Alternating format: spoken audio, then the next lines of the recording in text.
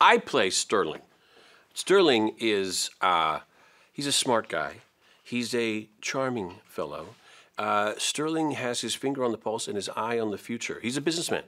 He knows what the trends are. He knows where things are going, and he knows how to succeed. He is a success because he knows how to succeed. And he wants to bring Lightning into that success and be a part of that.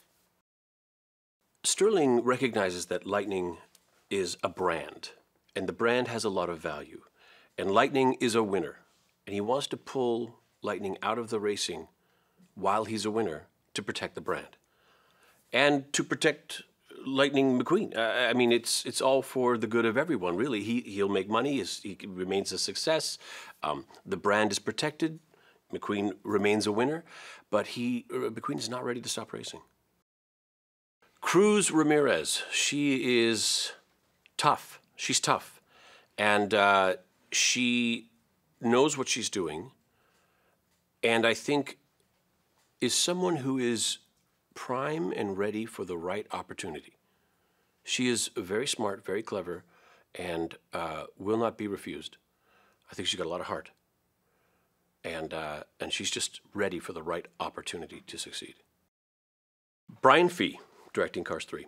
Here's what's super handy, especially in animation when you're doing voiceovers. Most of the work is done out of sight and far away from where I am and when I'm doing my work. I often describe voiceovers as simply the pepper.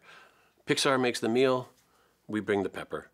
And what's important is having someone there, a director like Brian, who understands the movie, who understands the characters, who understands the journey that he can walk you through, because you're not there on the set with the actors, working things out, acting it.